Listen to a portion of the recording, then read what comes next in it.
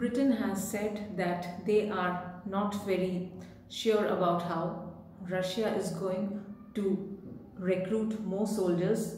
in their army. Last week, President Vladimir Putin signed a decree to increase the number of Russian forces from 1.9 million to approximately 2.04 million. And this has just come in when the Ukrainian war has entered the 7th month. Now, British officials have said that they are quite confused about how Russia is going to do. They also believe that this might be done by way of recruiting volunteers who have never worked in the Russian army and they are new to the Russian military system. So are they going to train volunteers with no background in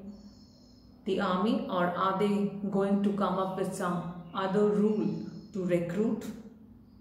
new army personnel? Britain also said that whichever way Russia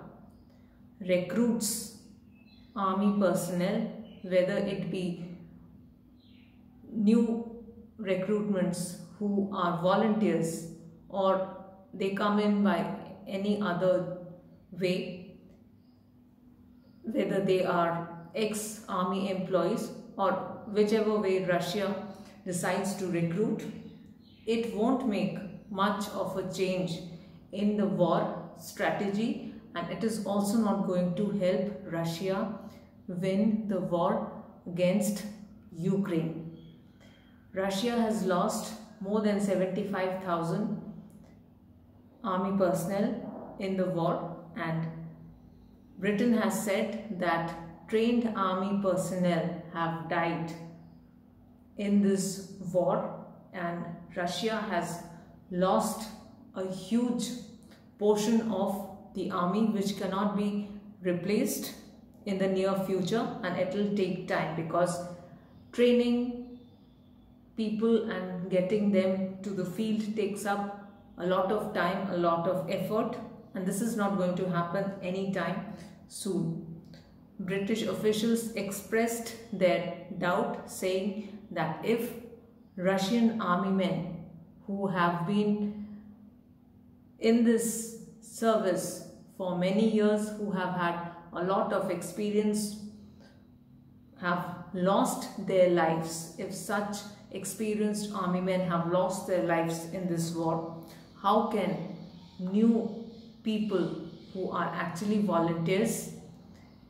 give an assurance that they will be able to combat the Ukrainian troops?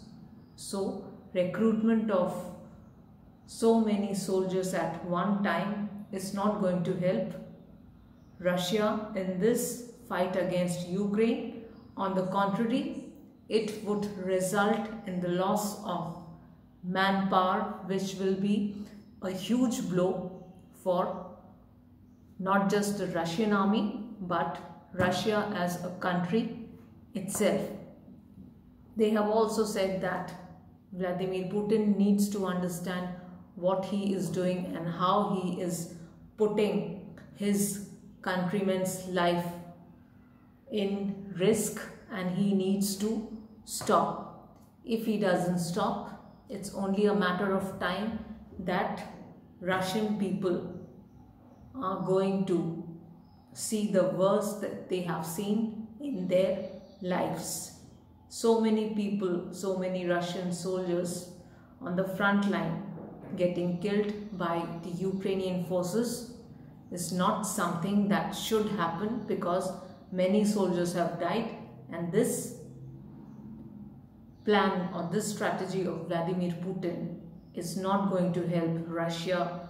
in any way. Stay updated with